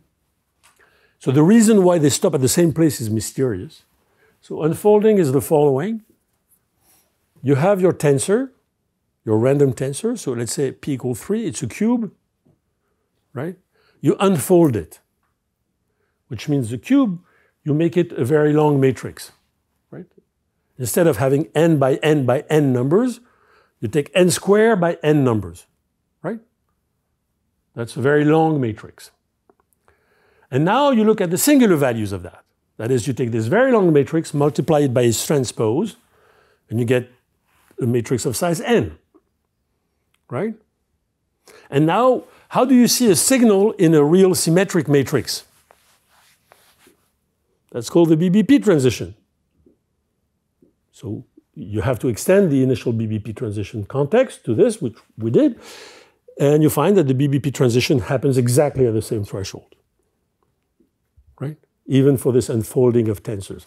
So you see, when I describe this unfolding of tensors, it's algebraic. It's not even an algorithm in the sense of following a trajectory or whatever, and still it blocks at the same place. So everybody tries a new method, everything blocks at the same thing, which makes, people suggest that there is a good reason for that, which I don't capture. I don't know. If you have an idea, tell me. Okay, so these are the different algorithms. So what's the reason for all that? This is what, so let's try to understand this. So let's take, so all that is proven in different series of papers by the authors I already mentioned. But let me try to explain this in words quickly. So again, the problem is, so first you see that this thing here is what I called, in fact, before, what I call LM hat. This is the empirical risk, right? But the true risk, right? The population risk, as I said, the population loss, right? Which is the expectation of the empirical risk. What is that? The true loss, right? The thing that you really want to optimize with OGD, with, let's say, SGD or whatever. It's the expectation of my random term is 0. The random term, the random polynomial is centered, right? So it's just this, right? So the empirical risk is this random mess plus something perfectly one-dimensional, only deterministic. So of course, so let me now go back to, let's take, for instance, let me explain things for the SGD.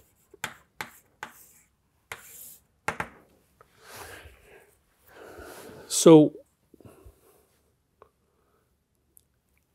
if you believe, SGD has been studied, you all know what stochastic gradient descent is, or you want me to write it?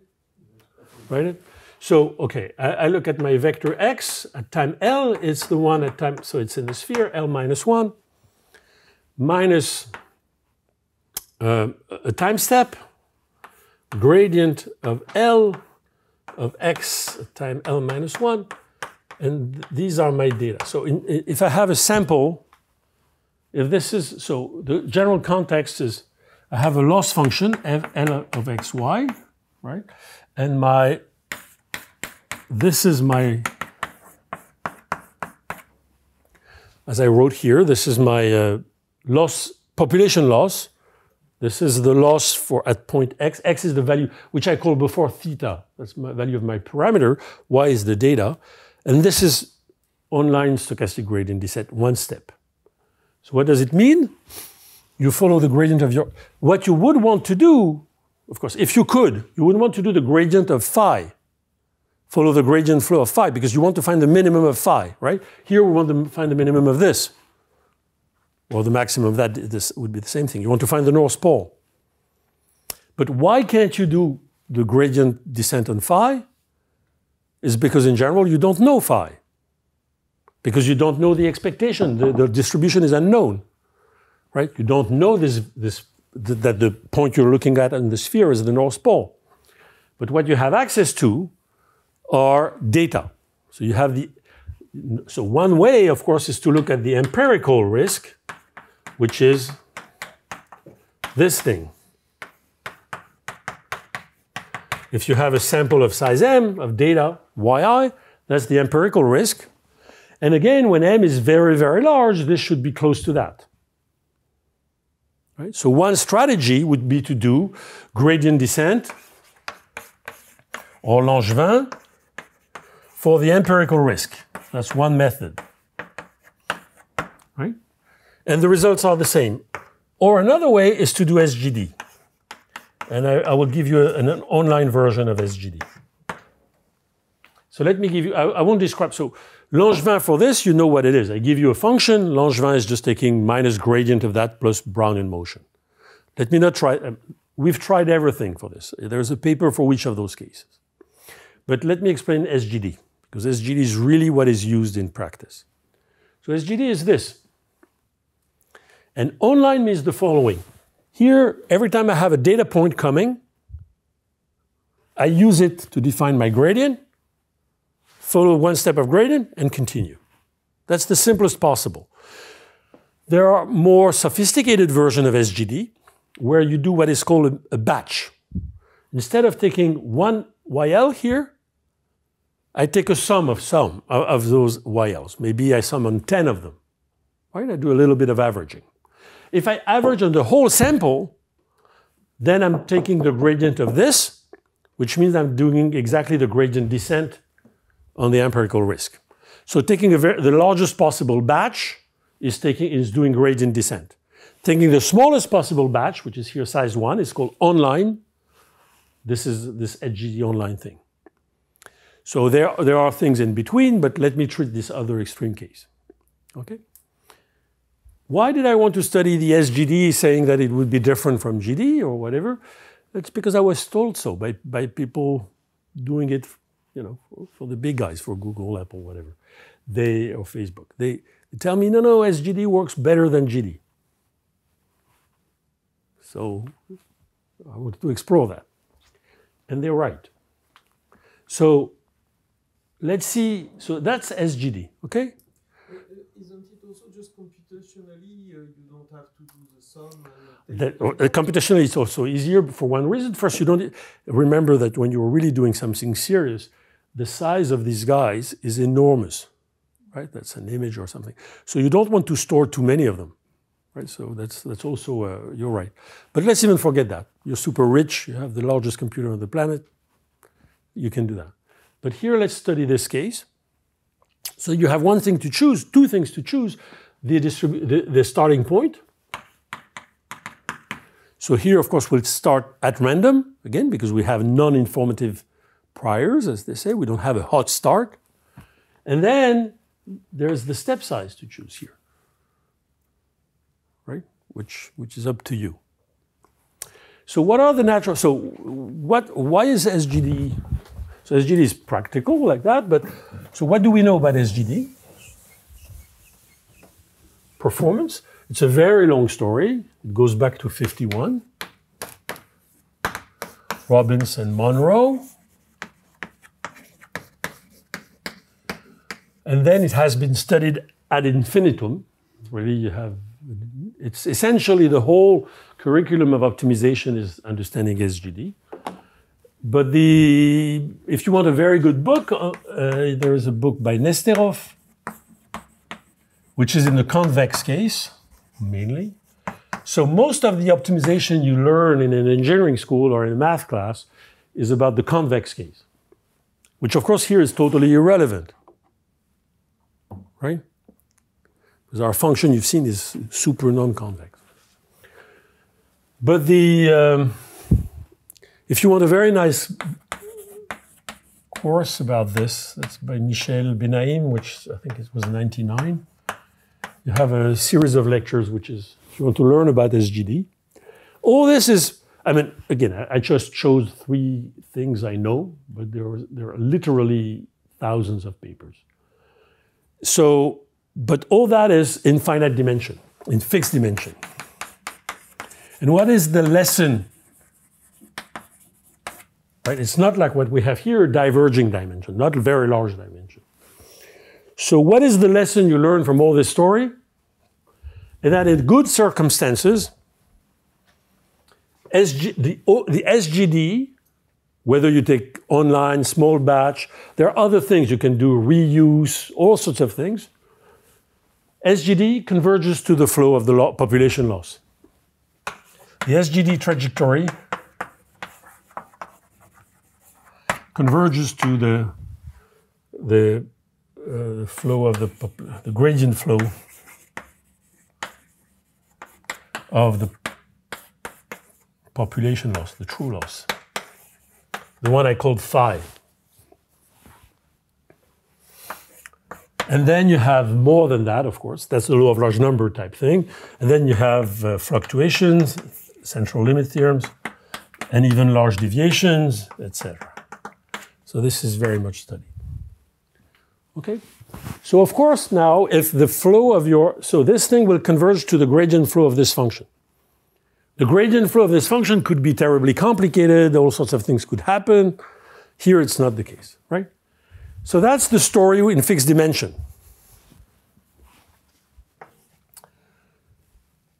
But what about what we're doing here, which is diverging dimension? So then there's not much literature, only this type of recent literature by people like the ones I mentioned, Tanari, Florent Jacala, Lenka Deborova, ourselves, and many others, many people in computer science. So what if the dimension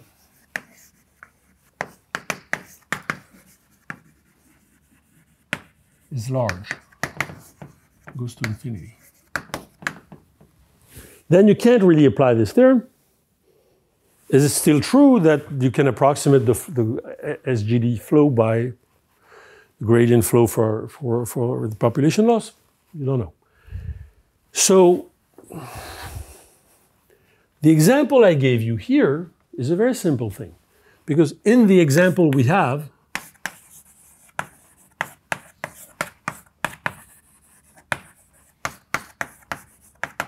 remember that our function phi of x is a very simple function. It's just this, right? It's just a function of the inner product with the one vector. It's a one-dimensional thing, right? So you can, and so if you had something like convergence to the flow of this, essentially what you would end up with is a dynamical system in dimension one. We just look at how the latitude, right? If you think of this as the North Pole, this inner product is the latitude, how the latitude would move. You start with the latitude 0 and you want to end up with the latitude 1. So that's a dynamical system. You will find something in dimension 1, right? And indeed, when you look at this dynamical system, because as I said, P is larger than 3, this dynamical system, what is it? You have something, you have 1 here, 0 here. Right? That's this coordinate x1. You start very close to here. But your function f is phi vanishes here. Its derivative vanishes. Its second derivative vanishes. Right? So of course it takes time to move away. How much time? You could guess my n to the p minus 2 over 2. Let's guess it, right? It's trivial to guess. Painful to prove as always, but very easy to guess. Let's write the gradients thing here. dx1 if you want over dt equals minus the gradient of lambda x1.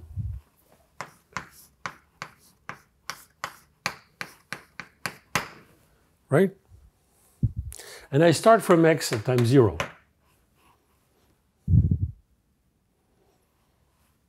Then I'm sure you can solve this equation. But now, how much time does it take for me to get to a high level, or to 1, or close to 1? Easy, in fact, because here, the x0 I start from is essentially 1 over root n, remember? Because I was taking a point at random, And a point at random on a high-dimensional sphere is at distance 1 over root n from the equator. Its coordinate in this direction is 1 over root n. And if you look at that, you see that the probability to move in finite time up, right? I mean, the time it takes, rather, to move up is like precisely this 1 over root n to the proper power, which is p minus 2. And then you get a p minus 2 over 2. That's all. Right? It's the time for this simple differential equation to move away from here. Okay? Now, just a word of caution. So that's why you need this. If you want this to happen in short time, you need the lambda to be very large. Right? Of course, this time depends on lambda. So if you take your lambda to be growing like n to the p minus 2 over 2, you will do it in finite time. If your lambda is not growing, then you will take a polynomial time to escape. But remember, even if your lambda is very small, not growing, you will end up at the North Pole. Always. Right? Simply, the time to do it is exponential. Because the time to escape the equator will be exponential. It will take a very long time. Right? So, but the question we're asking here is, I don't want to get to the signal in exponential time. I want to go there in polynomial time. Right? Or finite time. Okay, so the important thing here in this example is that we have in the end, and that's how the proof goes, in the end the whole system is ruled by a one-dimensional, it's a one-dimensional dynamical system. Okay, which ruled this. And you see that if here, instead of having P, I had another power, I would have, and so from there we understand that the important thing is, so the important structure is this. The loss function depends only on one variable, and the size of this power. When P is 1, the problem is trivial. When P is 2, you need a log term. When P is 3 or larger, you need a polynomial term. Okay? So we generalized that later, and we introduced to any case, and this covers a very large family, to more cases where this population loss is a function, it's a psi of a one-dimensional thing. Okay? And then we introduced the notion of information exponent, which has had a lot of success. We just say the following. So if you have a system, and I will give you examples of that which are much wider than the tensor PCA. If this function here, so if psi of 0 is 0 and psi prime of 0 is non-zero, we say that the information exponent is 1. If psi prime of 0 is 0, and so that we don't really care about. Okay, let me keep it here. And psi second of 0 is non-zero, we say that the information exponent is 2. And if psi prime of 0 is psi second of 0, etc., is psi k of 0, we say that the information exponent, and psi k plus 1 is non-zero, the first one. We say the information, let's say k minus 1 and k, we say the information exponent is k. Okay, we just count the number of derivatives. Very simple, basic Taylor series. So here we had a system where the information exponent was p, larger or equal to 3, but we could imagine a model like that where you could have 1, 2, or whatever. And what we can prove is exactly this thing in abstract. That is, if the information exponent is 1, the model is simple, it goes fast, you escape the mess quickly.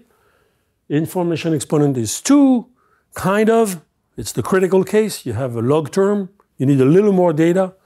If it's 3 or more, it's hard. Okay, and then you need a polynomial more time, still not exponential, of course. So that's an important thing. That's called these models are called single index model in statistics. So that's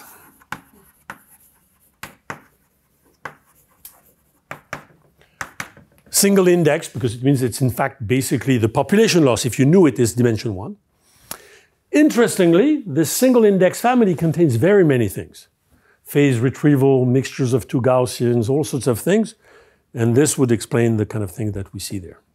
Okay, so I will spend more time on this. And let me already give you what's going on later. So this was very successful, interesting, covers lots of things, cool.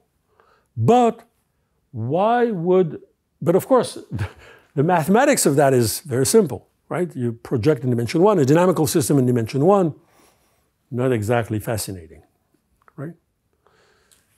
But in fact, why? So then comes the next step, which I will explain, which is called summary statistics, which is the following. Your dynamical system here, if you believe SGD literature, should be close to the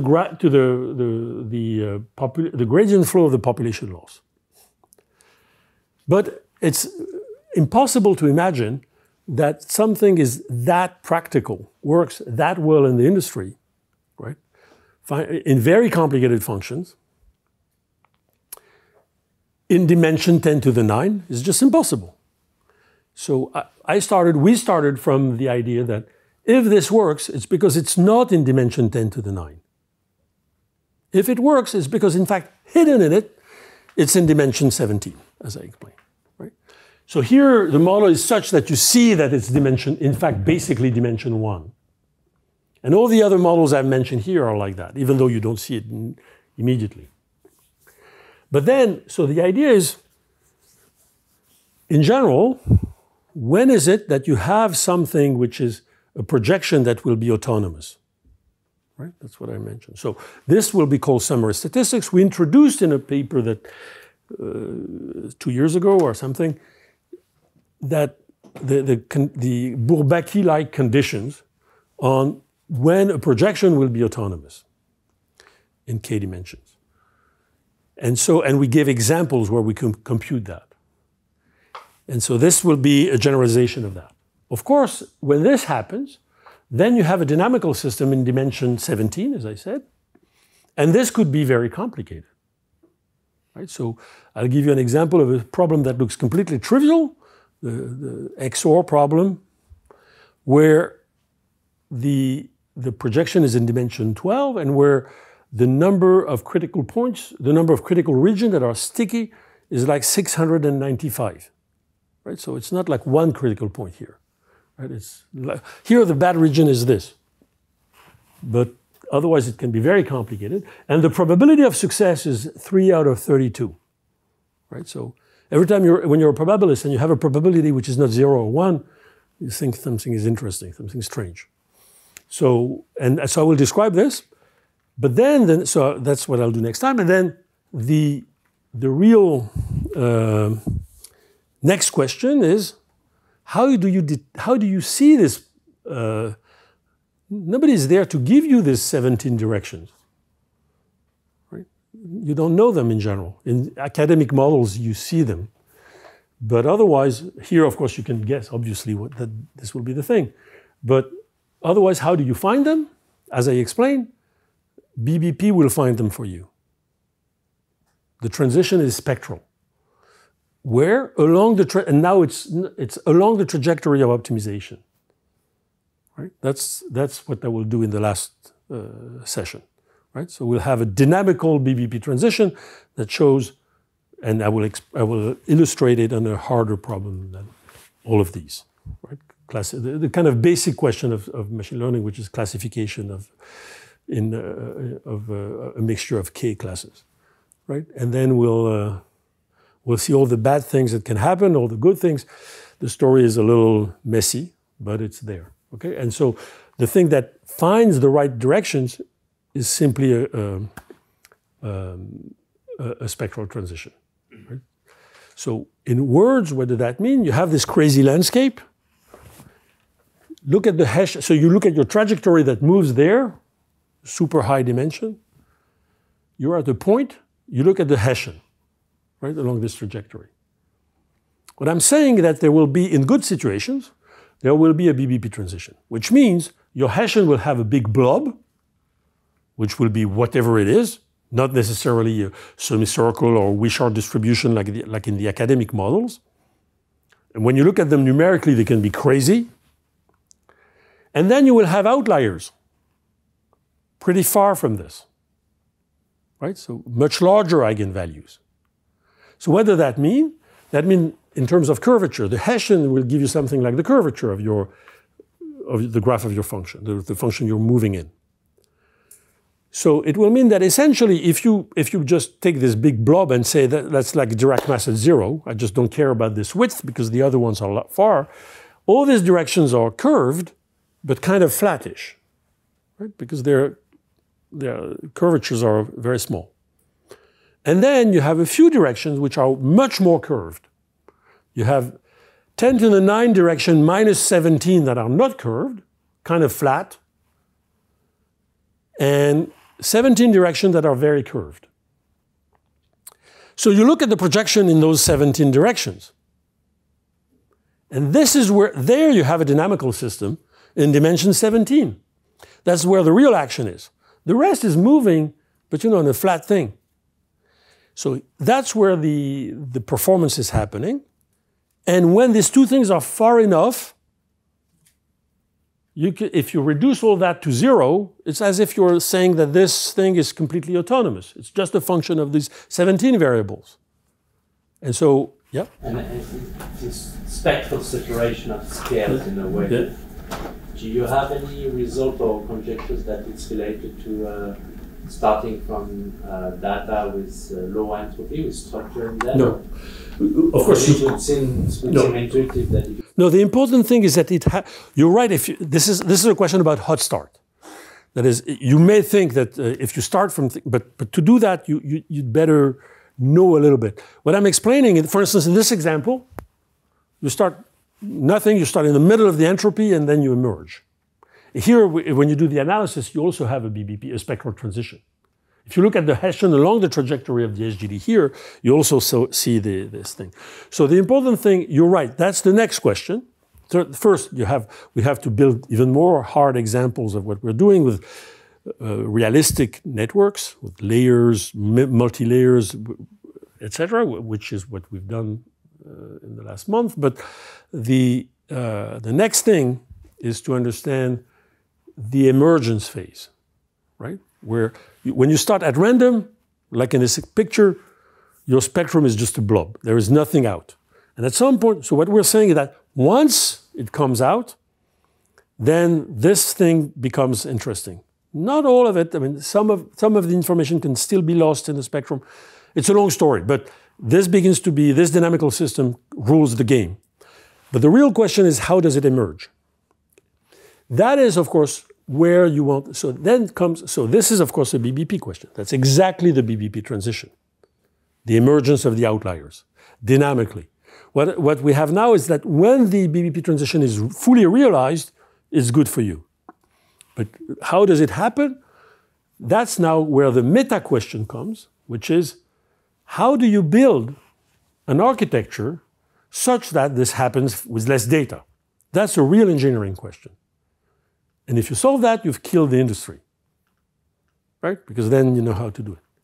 So needless to say, for instance, in this information exponent thing, many cases, many architectures that are used are in fact of a low information exponent. You find it's hard to find something with information exponent 3, like this tensor PCA. Why? It's a meta answer. That is, typically, if something is used in the industry, it's because it works. Otherwise, you don't do it, right? So that will be the next question, but I'm not sure we'll find a. I mean, this is really hard, right, in general. But you're right. That's where things happen. Okay, so tomorrow, summary statistics, and Friday, dynamical BBP. Thank you.